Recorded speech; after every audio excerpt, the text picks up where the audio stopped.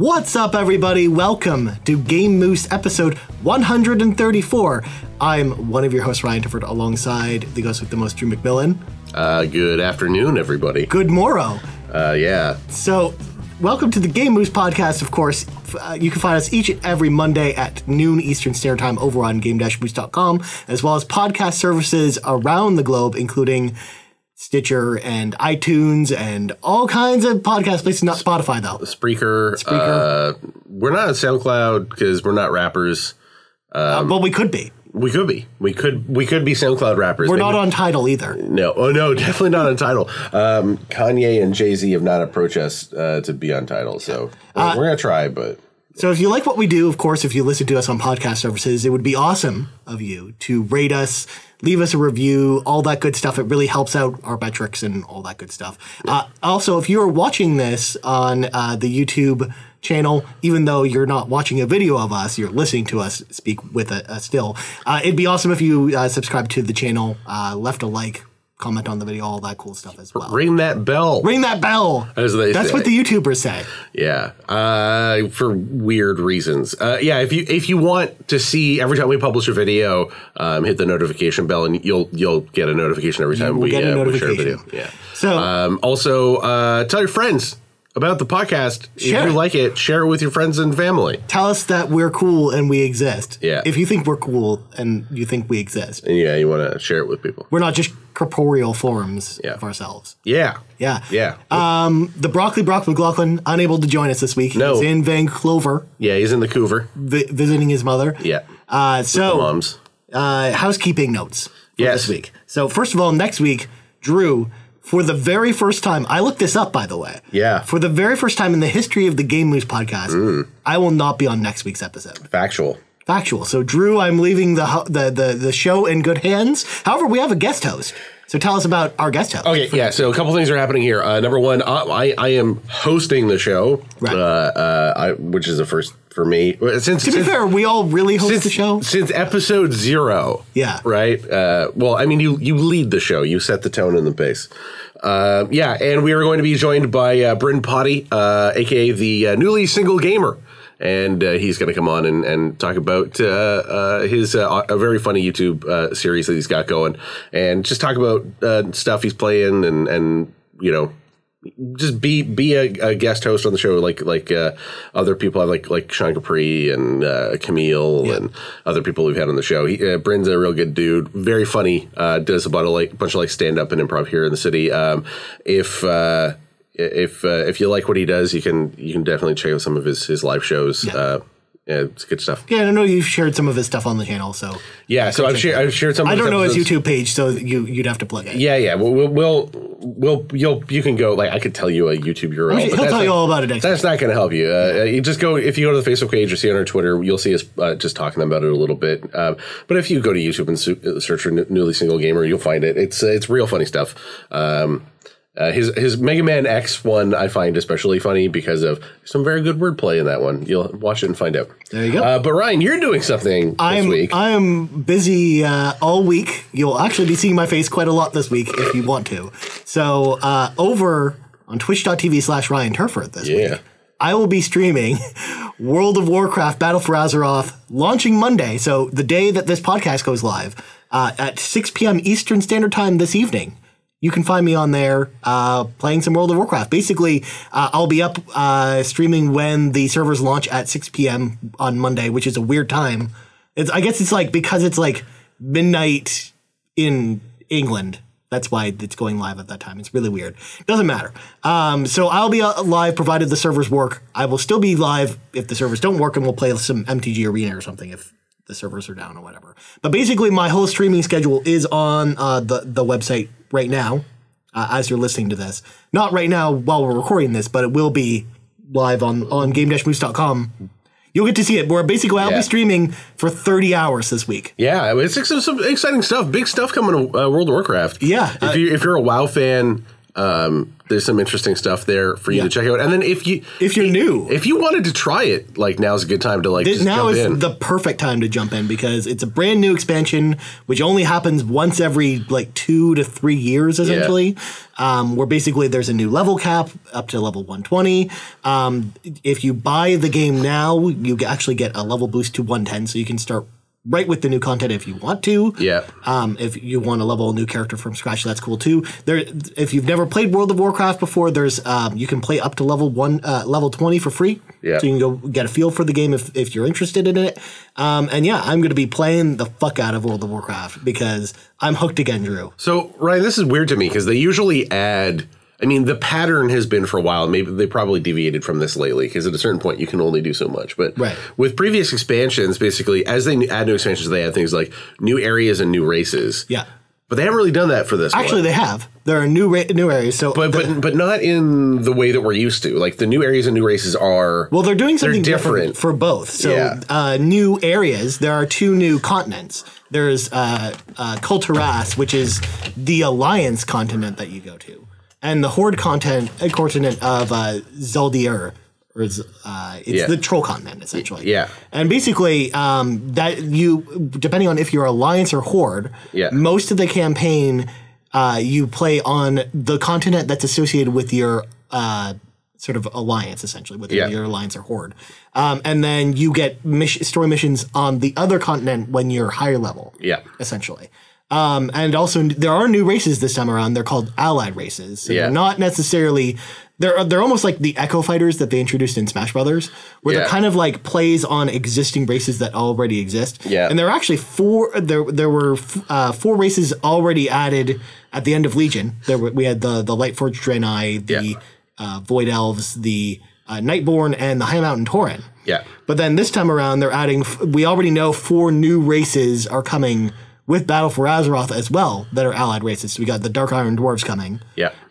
The Zaldari Trolls, as well as we're getting the Kulturas humans, which are basically like humans that can also be druids for the first time, which is kind of cool. Yeah. And then you also get the Draenor orcs, essentially the orcs, basically from the past coming to the future, essentially. Right. When we visited Draenor and Warlords of Draenor. Yeah. So in addition to new areas that we've never been to, they're kind of remixing some of the existing ones like they did with Cataclysm, right? Yeah. So like stuff like Lordaeron, which has been part of the Horde for a long time. It's been like where the Undercity is located. Yeah, that's where the Forsaken, the Undead have lived for a long time. They're getting pushed out. Yeah. The Lordaeron's coming back to the Alliance. Yeah. Essentially, basically, now they're sort of splitting each continent to each faction. So the Horde basically control all of Kalimdor now, except for the Exodar, where the Draenei are, essentially. Where their crash spaceship is, essentially. It's like a little island. Yeah. And then on the Eastern Kingdom side, the Alliance control the entire thing except for Quel'The Lost, the Blood Elf city. Blood Elves, yeah. Essentially. And I wouldn't be too surprised if in another expansion or 2 they push them fully out. They push them fully out. Because like in this one, like in Kalimdor, the Night Elves city is going, right? They burned it down. They burned it down. It's gone. It's gone in the game. You can't even go there. That event has happened. Yeah, that event has happened just like the invasion of Lordaeron has already happened as well. That happened this week. Cool. Which was really awesome. That's really neat. See, like that's the kind of like live team stuff that I think is really cool, right? Mm-hmm. Those kind of like world events that change the world without you having to buy a whole new expansion. Yeah. It was all rolled into the Legion content. So you don't even have to own Battle for Azeroth to actually see those events happen. And what's cool is they took a different approach to them where they really weaved a lot of the story into it with impressive cinematics, which they kind of did for some of the Legion campaign as well. But it was very much like, especially in the Battle for Lordaeron, it was like you go do these objectives, and then after you finish them, there's another cinematic that plays, and it sort of goes back and forth between those. Yeah, which you don't really see too often with World of Warcraft. So, and the cinematics were incredible, especially the battle, the hand drawn Burning of Teldrassil one. Right, I really like the it's called Warbringer Sylvanas, but it basically shows how the tree gets burned down. It's really cool. I haven't seen that one yet, but I'm excited to watch it. I watched a little bit of some of like the CGI cinematics, which are really cool. So that's exciting, Ryan. You sound pretty flippin' pumped. I can't wait. Yeah. I can't wait for this. Well, that'll be fun. It'll be fun to tune in. I just want to say that I jumped on last night. Was it last night or the night before? Watching some of a friend of the show, Sean Capri, live streaming on Twitch. So Sean Capri of We the Nerdy does some really good live streaming content. You should check him out too. He's now on Twitch though. He is. Twitch.tv/Sean Capri. Yeah, and he's got some good stuff. He got a good setup, man. Yeah. I was watching him. He and Bobby were playing. Was it the We Happy Few? Okay. And and then it was really nice. Give me a shout out. So as usual, returning that shout out. Thank you, buddy. Yeah. So yeah, he's been doing some streamcast stuff where basically there was one night where I was watching him while playing some World of Warcraft and I was interacting in the chat with Sean and the rest of them, but there were like 5 people on the call. Yeah, exactly. Yeah, like in this case, Bobby from the Nintendo Guru. He was on chatting with folks, and so I jumped on and just said, "Hey, what up?" And yeah. Also, speaking of Sean Capri, we shouldn't mention it just yet. But we should tease. Yeah, something's coming. Something's coming with Sean. Something's coming. Sean will be on the show in a very special way, and we're very excited. Yeah. So we'll talk about that later. Yeah, more to come. Expect news for that to come near the end of the month, near the time for Fan Expo, because Fan Expo is coming at the end of the month. Yeah. Probably around the same time. Yeah, I mean close to. We should mention again. Brock, myself, and. I'm not sure, Ryan. Are you going to make it out? I'm going to try and come at least one day, just because I'm working most of that week outside the podcast. So. Yeah, so we will be walking around the floor at Fan Expo. I'm going to be chatting with some folks. I'm going to go over and see like our friends at Cybertronic Spree and a few other booths. I'm so excited that there's a Blizzard booth finally. At Fan Expo. We're going to check out some of the cosplay. I'm going to take some photos and stuff. So look for some stuff on the site, and I'll talk about it. And if there's some conversations that are shareable, then we'll put that into the podcast feed in some form or another. There's some more written content coming your way on the Facebook on the website. Lots of stuff happening. We're reaching we're reaching critical mass. Game-moose.com. We're quickly reaching season 2, I would say. We're also at the point where the fall game season is about to happen. Yeah. We're at the tipping point. Basically, stuff's going to get nuts. With Battle for Azeroth releasing this week, as well as a couple other games, which we'll talk about in the game rundown, this is basically the start of the fall video game season this week, I think. It's safe to say. So to that end, you've been playing World of Warcraft, getting ready for that expansion. I've been playing, as you know, Destiny 2. Yeah. Getting ready for the Forsaken expansion, which I am quite excited about. I am hesitantly excited. There's some stuff I'm like, this might be a bummer, but especially after what happened with the last 2 expansion packs, I don't blame you. Yeah, I mean, Warmind was better. Mm-hmm. Warmind was definitely a better expansion. As a matter of fact, I would say that Warmind, was worth my money. But in terms of like the content that they covered, you would have expected the whole like Warmind story to be to have more of a spotlight on it, right? Like the whole like Rasputin is a huge character in that world, and it felt like they were building towards something with him. And then like you go and you free Rasputin in this expansion, and you think that something big would come of that, but they sort of leave that hanging. And like meeting Anna Bray, there's not much really happens in that regard. And you see a Worm God for the first time, which is a big character and sort of like one of the big villains that's sort of been behind the scenes for a while. And it just sort of feels like the ramifications for that stuff aren't huge. Like it just sort of like we're kind of mid-story with that stuff. And I would have liked to have seen it be more of a complete narrative. Right.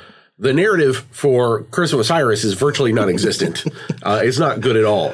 The most remarkable thing that happens in Curse of Osiris is seeing Saint 14 going to see his tomb, the tomb of Saint 14, which is really, really cool, but takes literally weeks of grinding to get to, because you have to do basically you just have to do public events and strikes and stuff over and over and over and over and over again, and get these random item drops as part of doing these events.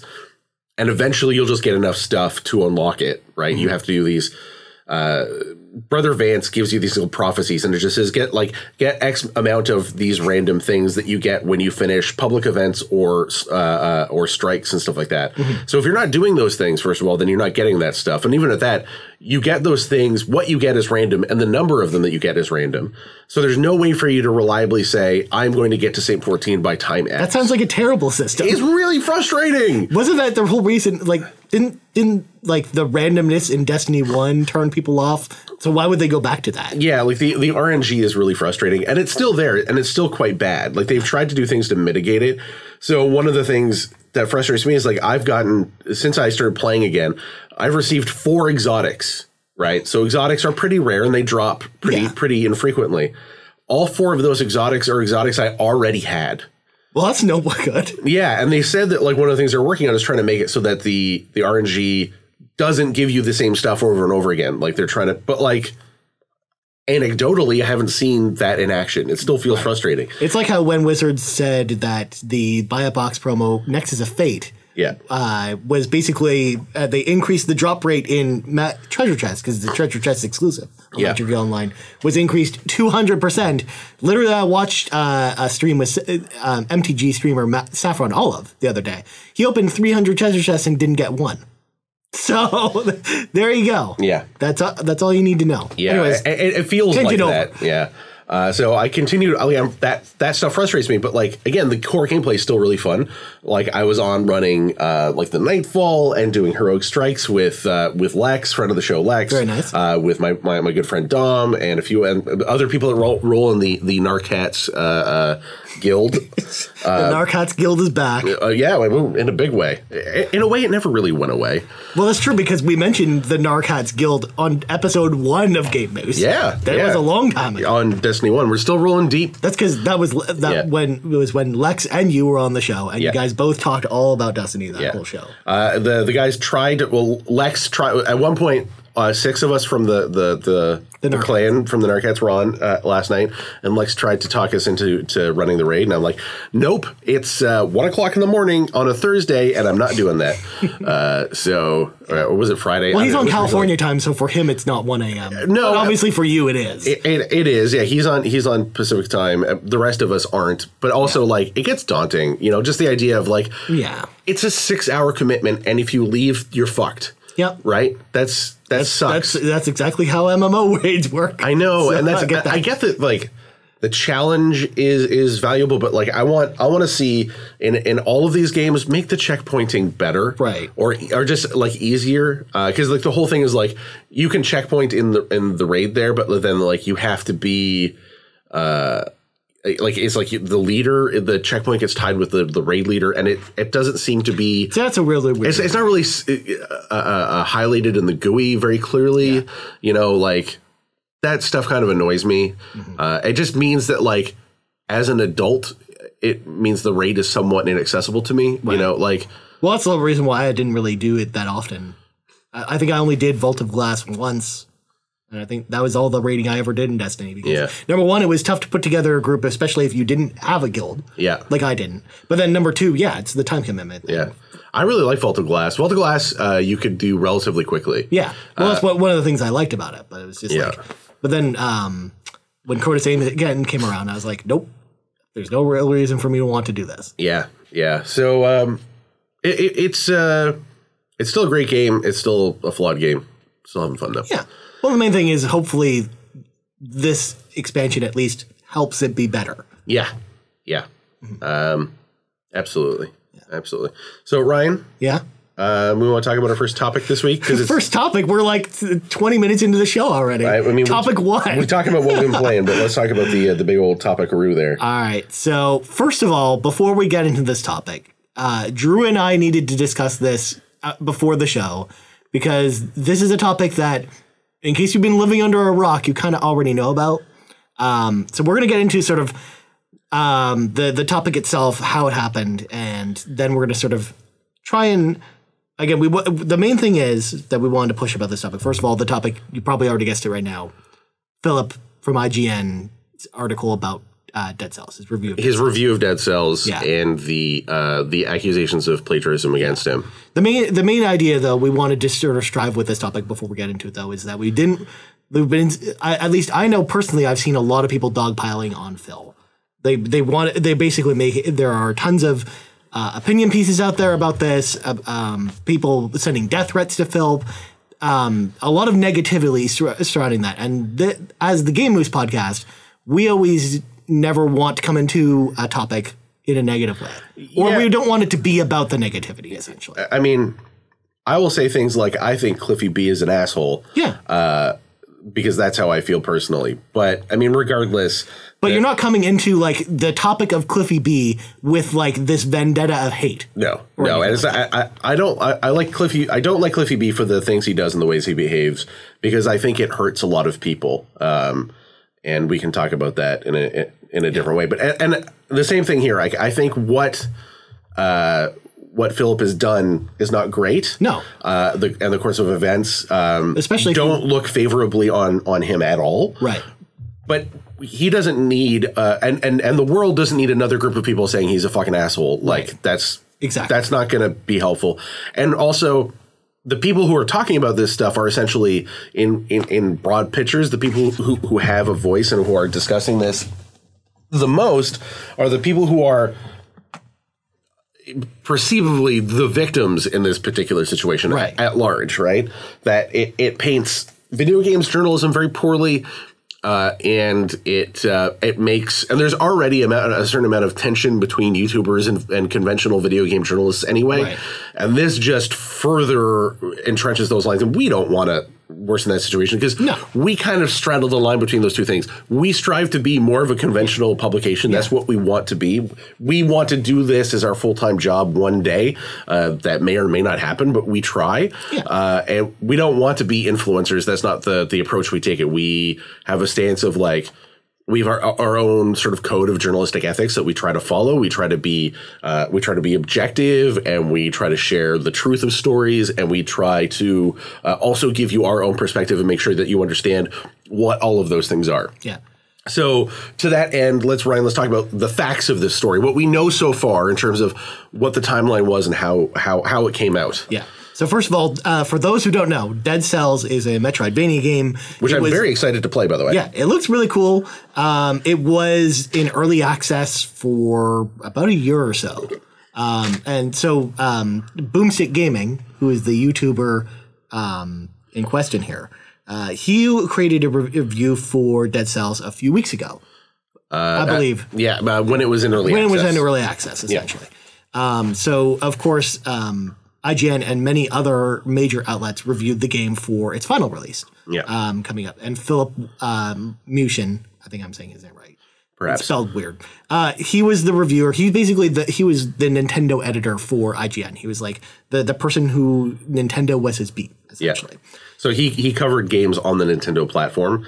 So if he was reviewing a multi-platform game, he'd be reviewing it from the Nintendo angle. Yeah, he was like basically the main, like the face of IGN's Nintendo coverage, essentially. That was the idea. Yeah.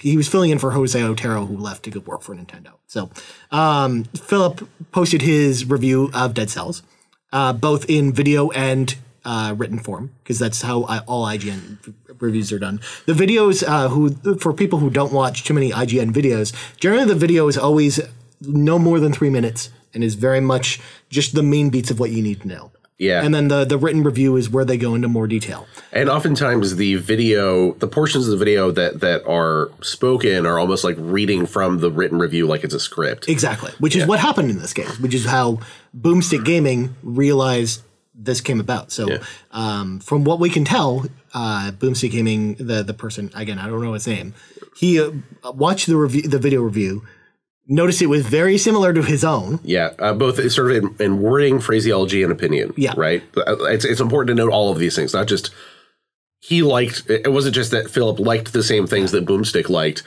It's that he worded them in similar ways. It was basically like sentence structure, things like that. Worded. So then upon reading the written review, it very much seemed almost like a transcript, like reading a transcript of his YouTube review, essentially, because Boomstick Gaming doesn't, he's only a YouTuber. He doesn't write written reviews or anything like that. So you might be asking, well, how does a person who doesn't get written reviews get plagiarized with a written review? Well, the answer is it was basically a YouTube transcript. So Boomstick released a video called IGN Stole My Dead Cells Review, What Do I Do? Which has over 1 million views at this point, by the way. Yeah, it's a fair amount. Yeah. And keeping in mind that IGN is one of the largest video game websites and like journalistic entities in the world right now, right? Well, I would say like from the public perception, I would say it's probably like the biggest video game website, period. Yeah, like, this is a go-to for a lot of people. Essentially, it's like IGN, GameSpot, and who else? Like those are the two biggest. Those are the two ones. They're like the faces of video game reviews, and like there are a lot of other sites as well, but those are like the go-tos. They're really, really big ones, and they've been around for a very long time. So after Boomstick released the video and it started getting traction online, like I started seeing. In fact, we didn't talk about this on the last podcast, but it happened around like. Basically, like after we recorded last week's episode, this is when it started to come about. This was Sunday. After that, Jason Schreier Kodaku, of course, saw the video and then did some digging himself and found that there were striking similarities between the written review and then what was on Boomstick's video review, essentially. And again, the similarities in phraseology and stuff like that. Like if you're just looking at the sentence structure, like similar things. Like he would basically take the second half of Boomstick's sentence and put it the first half of the sentence and then take the first half and basically switch them. It had the appearance of that, certainly. Or he would basically use a thesaurus to come up with different words that mean the same thing. Yeah. Certain sentences. And that were literally looked like they were literally copy pasted. And from the appearance of it, I mean, we can't say this for certain, but it seems like there was far too many of these instances, like it shared too much in common for it to be a coincidence. Right. So then what ended up happening after Schreier's article came out is IGN reviews editor Dan Stapleton, he's like sort of the head of reviews at IGN, quickly tweeted out basically that the review had been taken down and they were basically looking into it. In fact, the page basically for the IGN review redirected to a page saying, "Hey, this review has been pulled down until further notice. We're investigating." Yeah, they're investigating the claim. Yeah. So then I believe it was Wednesday. I want to say a new statement from IGN came out stating that the review had been pulled because they had found evidence that this has basically been plagiarized. Yeah. So it was the game was going to be re-reviewed, which it was, by Brandon Tyrell. And the review got pretty much the same score. It got a 9.5 instead of a 9.7, but come on, that's I mean, the point is everybody's loving this game in that regard. Yeah. So there was a big formal apology to both Boomstick Gaming as well as the publisher of Dead Cells as well. On behalf of IGN. On behalf of IGN. Yeah. Not of Philip. Yeah. And in the IGN statement, it mentioned that Philip had been let go from IGN. Yeah. So he was essentially terminated as a result of this. Right. Which is, that's tough, man. Yeah. Getting fired is no good. Yeah. So I believe on Friday, Philip released his own sort of statement because he didn't release any Twitter statements. In fact, literally up until Friday, his Twitter page hadn't been updated, and his newest tweet was, "Check out my Dead Cells review on IGN here."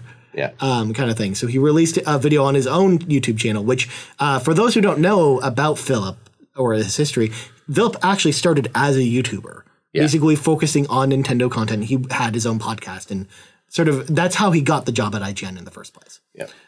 So on Philip's YouTube page, he posted, quote unquote, what I would refer to in quotes as an apology. Even though the name of the video wasn't that it was an apology, it was like my response to the IGN Dead Cells review. Yeah, my response. And he opens with, "I take full responsibility for what happened." For what happened, but he doesn't say I committed plagiarism or I'm sorry or explain why it happened the way it happened. He did sort of we did see some gleaming into that where in the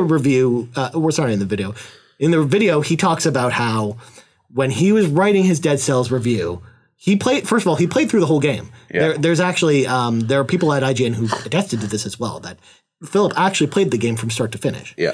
But when he was writing his review, according to what he says in the video, because it was an early access game, he decided to look at other reviews just to see where other people fell on the game as a whole. Yeah. Which is a big no-no from people who write reviews, because you should because that even if you don't plagiarize something, you should never look at other reviews before you write your own, because that can influence your opinion of the game. Because that can prevent you from, for example, if you didn't really like it, but other people did, it might change. It might be like, okay, well, I don't want to be the one guy who doesn't like this game, so I'll just change my score to be favorable. Yeah. I will watch Let's Plays of people playing games, and I will communicate with other people who are reviewing the same game, but I will not watch or read other reviews until after I have done the first draft of my review. Because I will do that. Sometimes I'll want to check to make sure things are factually correct, or if you're writing about bugs in a game, you want to usually ask people if they're experiencing the same thing. And sometimes you want to just make sure that your tone is in line. There are things that you want to make sure that it's just because you can get in your own head with stuff, especially from us as an outlet, because first of all, we're in a generous position where a lot of times we're able to receive early copies from publishers. But in some cases, we don't. And then but a lot of times if we still want to review the game, and after it comes out, I know, at least for me, I personally make it a policy of mine that if I know before that we're not receiving a game early that I want to review, I don't look at any reviews or read any coverage of that game. Because I want to go in with as blank of a slate as possible, so that the opinion I'm giving you is the opinion formed from me playing the game only and not influenced by outside factors. Which is why, for example, and likewise, a game like State of Decay 2, for example, I'm really proud of that review because even though, and the reason why, yes, we were provided the game early, but one of the reasons why I'm proud of it is that because we received it early, or because I didn't read other reviews of State of Decay 2, I wasn't influenced by people not liking the game. And the reason I'm proud of that review is because I gave a different slant. I actually really liked that game. I know a lot of people didn't, including you and Brock. Or at least Brock. I didn't know. We didn't talk about you. I didn't play it enough to have a strong opinion on it. Whereas Brock really didn't like that game. And but that might not have happened if I took Philip's approach. From his video. If I would have looked at State of Decay reviews ahead of time, I might have felt compelled not to be on that other side of the fence. And there is something else that we need to talk about here, and that is, this is not meant to excuse Philip's behavior in any way. But I do want to say that, so first of all, again, we're not in the exact same position as him. No. He does that full time, right? All he does is review games. It's not as easy as you might think it is. No. Right. It sounds like, from the outside, it sounds like a dream job. You play video games and then you tell people what you think about them. But reviewing a game is not the same as just playing it and having fun with it. Especially if it's a game you hate.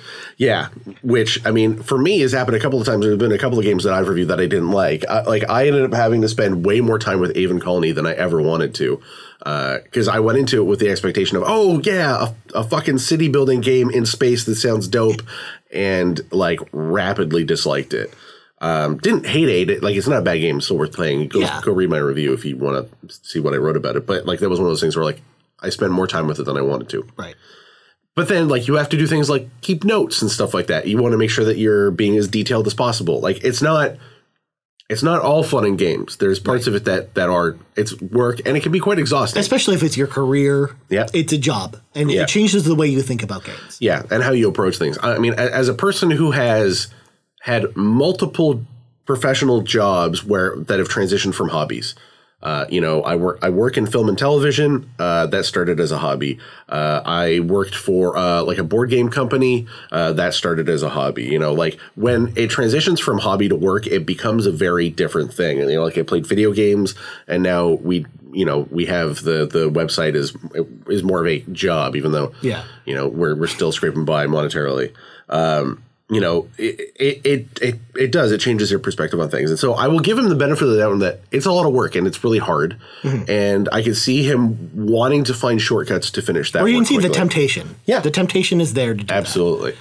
Now, since his statement was made and since Jason published his article, more stuff has come out. Right, because in the video, we should mention this. In the video, he's like, Jason Schreier, I know you dug up some stuff on me. You're not going to find anything else. I dare you to look more. Yeah. Well, Jason looked more. I'm not sure. Is that how he worded it? He said it in a flippant stance like that. That's why I sort of played it up a bit. So essentially, Jason went digging and found a lot more.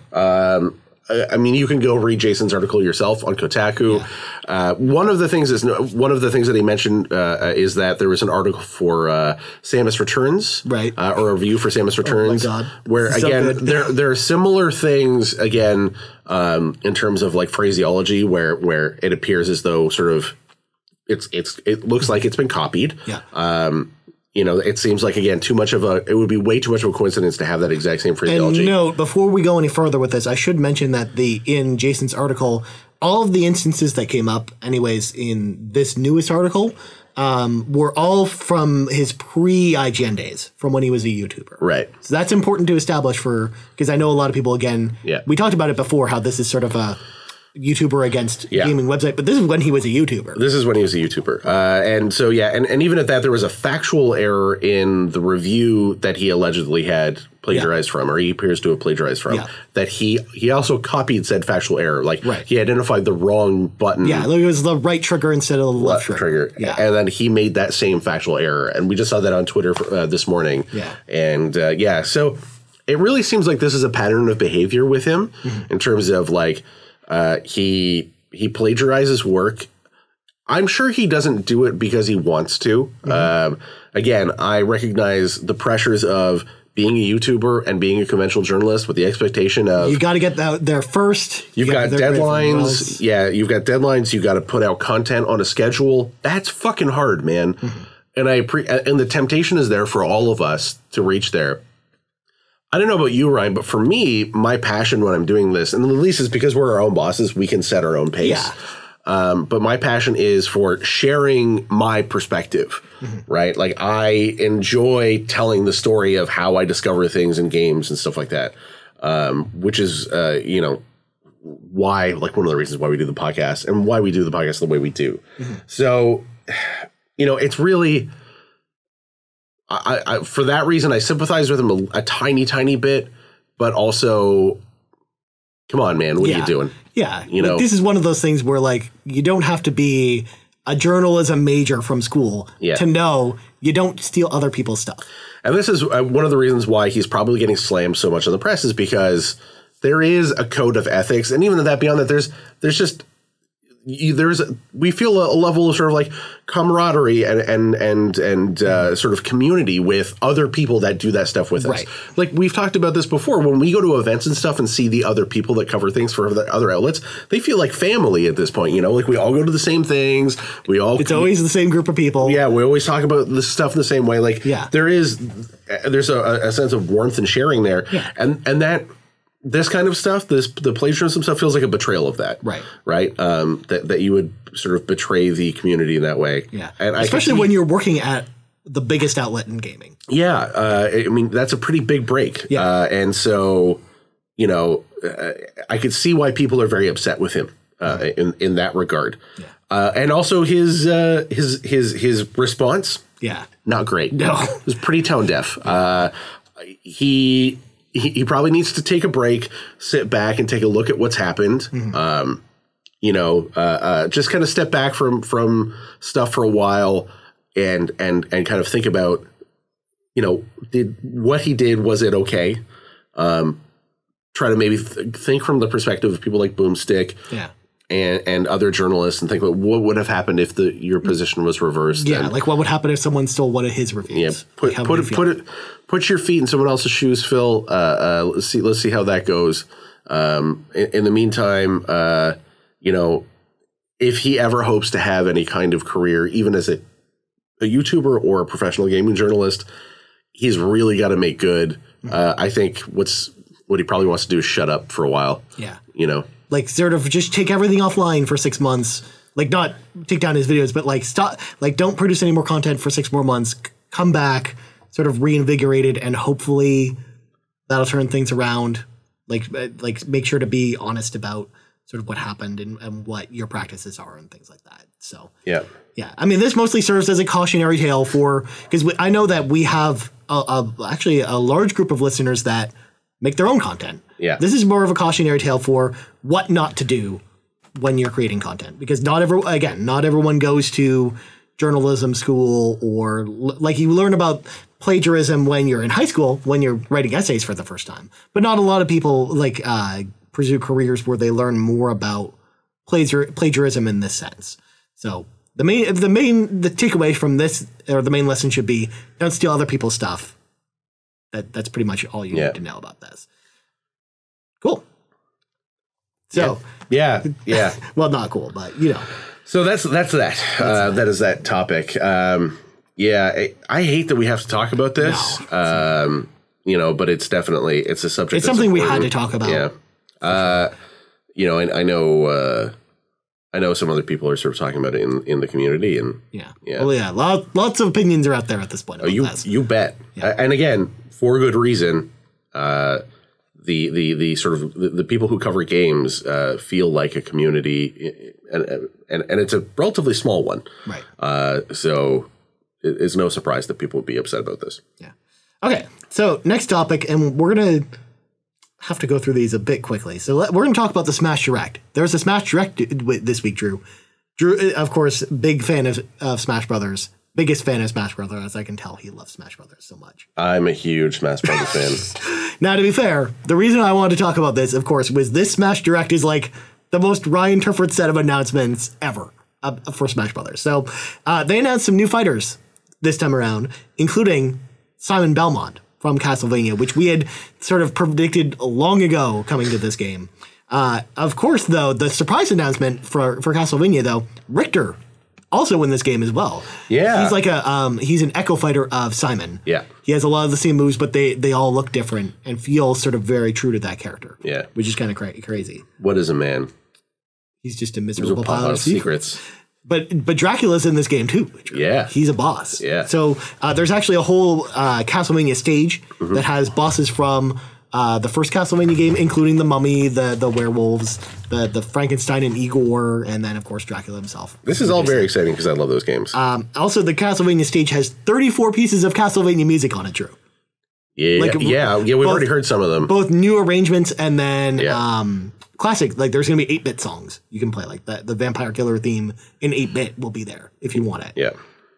So they also announced a couple other Echo fighters, including Chrom from Fire Emblem, and then Dark Samus, which Dark Samus looks awesome. Yeah. I can't wait to play as Dark Samus, because she's basically like normal Samus, but she's got cool moves. Mm-hmm. And the other surprise character, of course, the Riley Little on Twitter, of course, freaking out about this one. Oh, yeah. King K. Rool. King K. Rool from Donkey Kong. Donkey Kong. It's literally like they basically took the Smash Brothers poll from when they ran it before the Wii U version came out, and then just took all the most popular characters from that, and they're all in this game. Yeah, somehow. Yeah, good to see more Donkey Kong characters in this game, because we've had Diddy and we've had Donkey Kong for a long time. And that's it. Yeah, but it seemed weird. It seemed like that game was a little underserved. Yeah, I still think, and this is something that Kind of Funny's Tim Geddes has talked about. I still think at some point Dixie Kong will be an Echo Fighter of Diddy. That would make sense. At some point. Yeah. Yeah. I'm still pretty sure that that's going to happen. Because again, it sounded like from the Direct, there will be even more Smash announcements as we go around. There's a new mode on the main menu that they haven't even talked about it yet. Yeah. At this point, like, the roster is insane. There's like 80 characters. Yeah, like, how do you keep going from here, man? Well, I still think there are probably going to be at least like 4 more Echo Fighters. Yeah. Like one of the ones, I still think that Proto Man could still be an Echo Fighter in this game, like a Echo Fighter of Mega Man. That'd be great. I kind of feel like Proto Man could be his own thing. Yeah. Well, I also think that Shadow the Hedgehog could be a character. Yes. But he's got guns. Well, they don't need to give him guns in this. Shadow the Hedgehog exists without guns, Drew. I don't know if you knew this. They could also do someone like Liquid Ocelot, or someone like another Metal Gear character. They have Gray Fox as a assist trophy in this game. but they could also branch out and do some more. Like I could see them doing more with the third-party characters. Even like someone like Zack from Final Fantasy VII could be an Echo Fighter of Cloud. Like that's just a no-brainer idea, almost. Especially since they're basically the same person. Yeah. They also announced though that there are 100 plus stages in this game from you to choose from. And so basically almost all of the old stages are returning except for a couple that were reworked in later games. For example, Planet Zebes in the original Smash Brothers was basically revamped to be Brinstar in Melee, and only Brinstar is returning because they don't need to have two versions of the same stage kind of. There's also 800 total songs in the game from all across the characters in this game. Although there's 900 songs if you include the menu music in this game, which is kind of crazy. So a big music nerd like me is going to freak out about this. You'd also turn your Switch into a music player, Drew. They had this little trailer of this Japanese woman taking her Switch and putting it into her purse, listening to the music, just going down the street. Yeah. It's kind of crazy. So those were all the big announcements from the Smash Brothers Direct. I'm more hyped about this game, but I'm still not a huge fan of Smash. I think Brock's probably the biggest fan of Smash on the podcast. So it's too bad he's not here to talk about it. But yeah, I think these are cool announcements, especially for someone like me who loves Castlevania. It's awesome to see just what like Simon Belmont looks in a modern game. Yeah, because it's been Lords of Shadow 2 was the last Castlevania game. Yeah, and that was terrible. Yeah, but that was like I think that was 2013. It was like the year the PlayStation 4 came out. Yeah. Yeah, it's been a while since we've had essentially a modern Castlevania. And Castlevania has struggled to transition to 3D. Yeah. Yeah. I mean, Lords of Shadow 1 was pretty good, but like all the rest of them have not been that great. Yeah. Cool. So the last thing I wanted to talk about before we got into the news this week, QuakeCon happened this week. Yeah. And there's some cool things. So first of all, I should mention, because we're not going to do another what we've been playing segment, but I played Quake Champions this week, Drew, for the first time. Nice. I actually really like it. It's kind of like Quake 3 Arena, but mixed with Overwatch, where you have like hero characters. And it's kind of like hero characters from all the other Bethesda franchises, because you've also got Doom Guy in it. You've got BJ Blazkowicz and some other characters. Like, that's really cool. Yeah. It was a really fun game. I was actually pretty impressed with it. I'm a little sad that it's never coming to consoles. They confirmed at QuakeCon it will never come to consoles ever. But it was launched as a free-to-play game this week, so it was officially launched this week. Ah, yeah, very exciting. Yeah. So QuakeCon, we got some cool glimpses of some upcoming games, including Doom Eternal. Doom Eternal looks cool as hell. We got the first sort of gameplay. They basically had like 20 minutes of gameplay cut from the game, and it looks fucking incredible, as you mentioned. So the first location they showed was Earth, where basically Earth had been taken over by the demons. Yep. It looked really cool. You have a super shotgun that has a grappling hook on it. Yeah. Where now, like, they basically took this fast, fluid motion of Doom 2016 and then amped it up by like 10 points. Yeah, it's called the meat hook. It's called the meat hook. It can only grapple into demons, like flesh creatures, so into enemies essentially, and it basically allows you to zip around from enemy to enemy. Yeah. So not only do you have the double jumps, you have the regular boost, but then you have a double boost on top, combined with the meat hook. Really added some like interesting complexities to the gameplay. So the traversal is pretty nuts. Yeah. Which, of course, you need it because on the Earth stage, for example, they showed like a million fucking demons on that level. Like, you'd go into combat arenas and there'd be like 20 demons and you have to figure out how to kill them. Essentially, like cycling around in these arenas, sort of like, jumping around from enemy to enemy. Yeah. Caco demons eating and swallowing grenades. Just crazy shit, man. Crazy shit. They also showed a new area called Phobos, which is like a space station where there are still humans. I guess they're the humans that escaped from Earth, but again, they didn't go too much into about how that works. Phobos is a moon of Mars. There you go. Phobos and Deimos. Yeah. And then you fight some demons out there, and it looks really cool. And there's this final shot at the end of Phobos where the Doom guy pulls out basically this beam sword. Yeah. And he's about to go toe-to-toe with this demon. It looks awesome. Yeah. Fun fact, the original Doom takes place, the first two expansions take place on Phobos and Deimos. Okay. Yeah. See, I didn't play those, so I didn't know how that worked.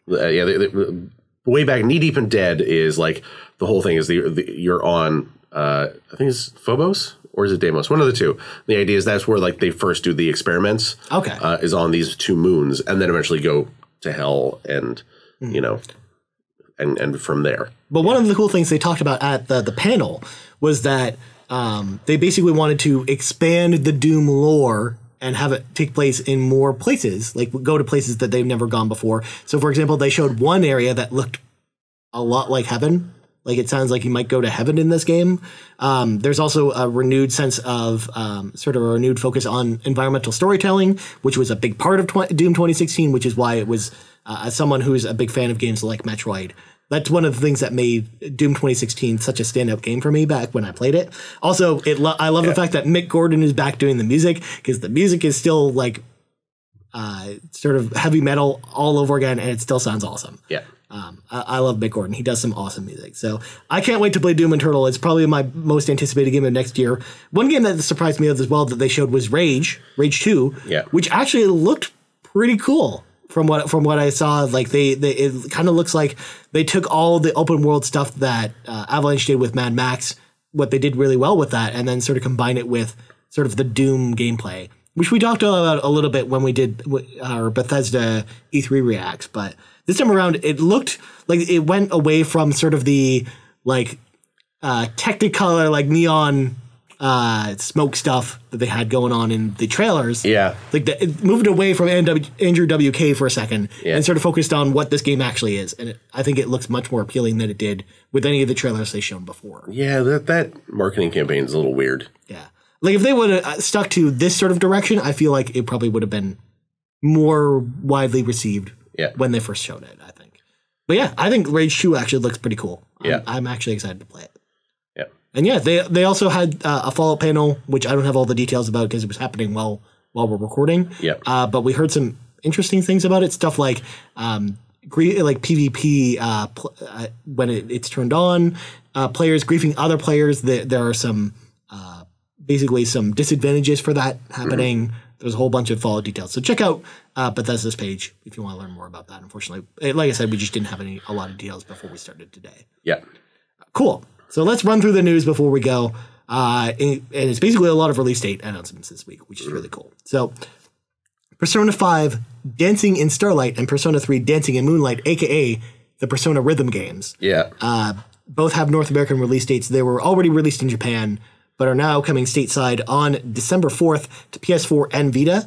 A separate collector's edition called the Endless Night Collection includes both games on PS4 as well as a PS4 version of Persona 4 Dancing All Night, which was a Vita exclusive. Right. Now all three will be on PS4.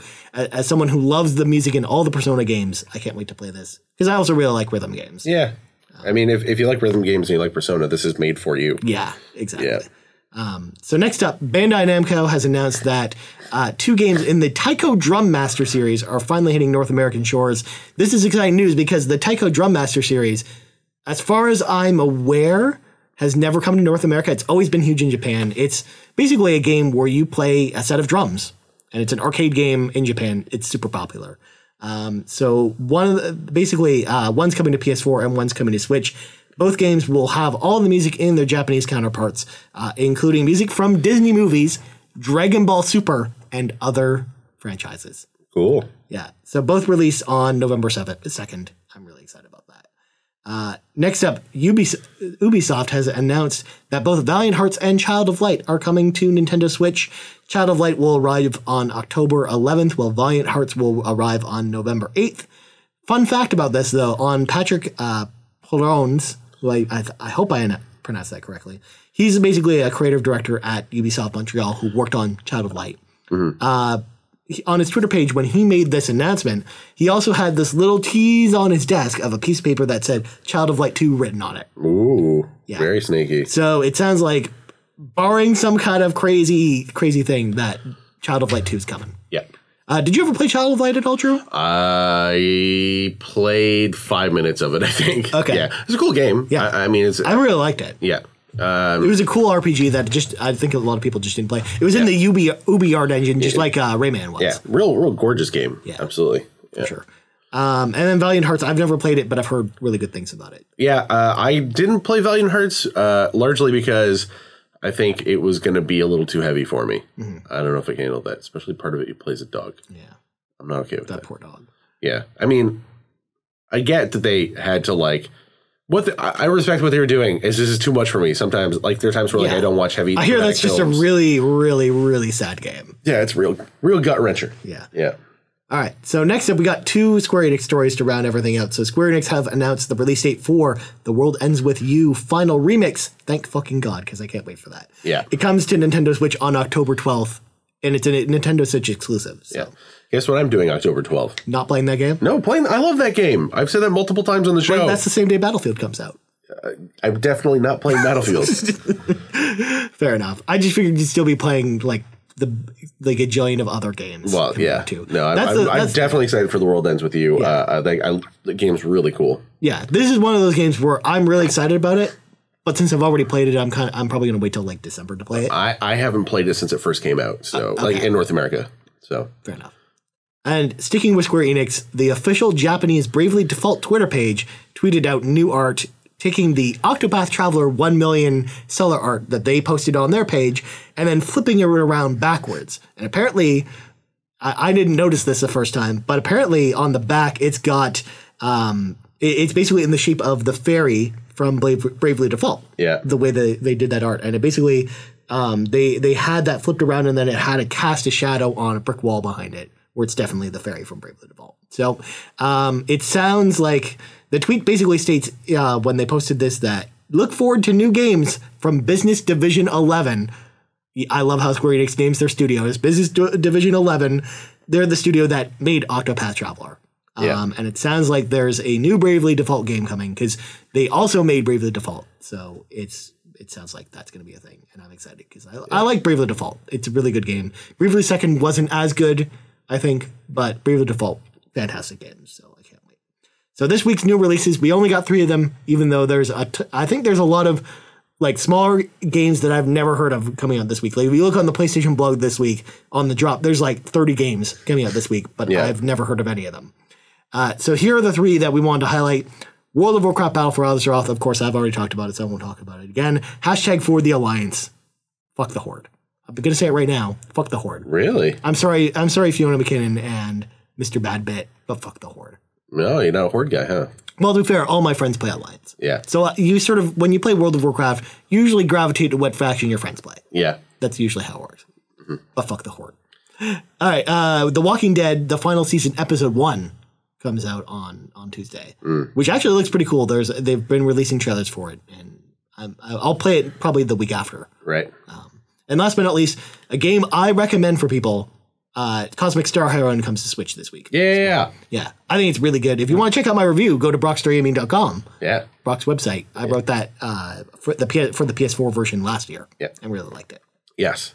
Also, I always think it's cool to play like these retro games on your Switch. That's why I'm excited to play Mega Man X back on my Switch again. It's like coming home. It feels like coming home. Yeah. And a game like Cosmic Star Heroine really, I think, fits on that platform. Even more than something like PS4. As a love letter to like those classic SNES RPGs like Chrono Trigger and Final Fantasy VI and stuff like that. I think that game's more like a Sega CD game.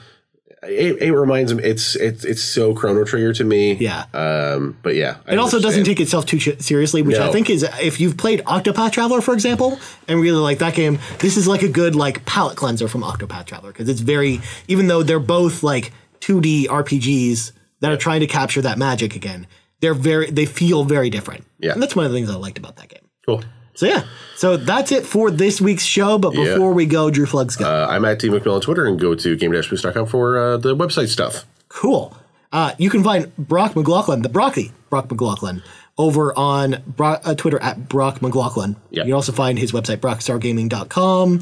And I don't have anything dirty to plug for him. No, we don't. There's no Pornhub references. No Pornhub. Also, go check out Newly Single Gamer on Facebook and on YouTube.